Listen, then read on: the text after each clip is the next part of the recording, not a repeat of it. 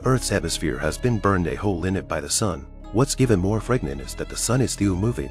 Then the hot rays approach the densely populated city. The next second, all the skyscrapers are burned to ashes. These extraordinary disasters immediately attracted the attention of the United Nations. They immediately called in Josh, a geomagnetic expert. Josh rushed to find a lot of information and used modeling exercises to make calculations. Finally, he came up with a surprising answer. It turns out that the Earth's magnetic field has been seriously damaged. Knowing the seriousness of the matter, the top management immediately held an emergency meeting. Josh took out a peach to illustrate to the crowd. The flesh in the center represents the Earth's mantle. Then the core of the peach represents the Earth's core. The core of the Earth is also divided into two parts, the inner core and the outer core. The outer core is a ring of hot liquid metal. It flows rapidly around the inner core. It's the rapid movement of the hot metal that creates the magnetic field. Now the Earth's magnetic poles are beginning to disappear, and the only way to save mankind is to restart the core.